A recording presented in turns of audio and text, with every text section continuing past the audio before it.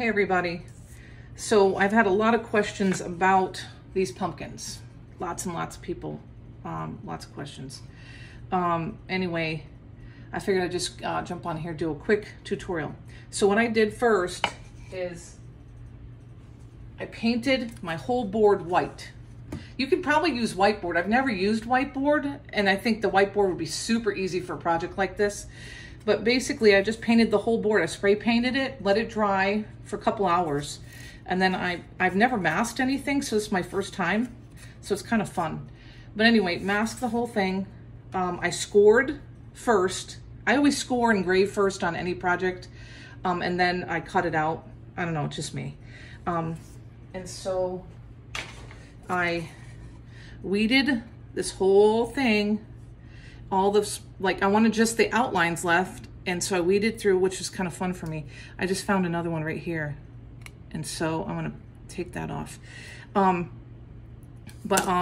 Amy O'Rourke gave me a really cool tip, and it's a game changer. When you use a black light, I don't know, can you guys see this? You can literally see all of the parts, and then it's like if I would have left that one just now, I would have been able to see it with this black light. It was that piece there, but you can see that there's no, I'm just looking to see if there's any other pieces that I've missed, but the black light is a game changer. I just got it on Amazon. I think it was like 10 bucks. And I got these on Amazon also. These little, what are these things? They're weeding pens, There's lots and lots of them. I got a 2-pack for, I don't remember how much, but I think like 8 bucks or something.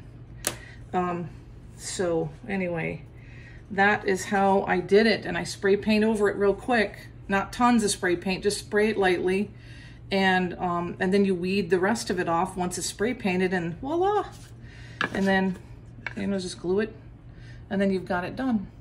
So I hope that helps alleviate some of that confusion that was going on with how I did this. I just try stuff, people. I really do. I've never weeded, I never have masked anything until just these pumpkins yesterday.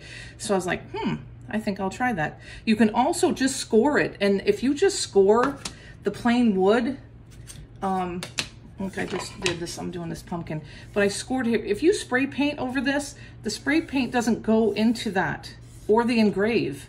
And so if you do it lightly, a couple of coats, it, for whatever reason, it just doesn't go into those things. So yeah, I mean, these would be great just spray painted, fast and easy. Score it, spray paint it. All right, I hope you guys are having a great day.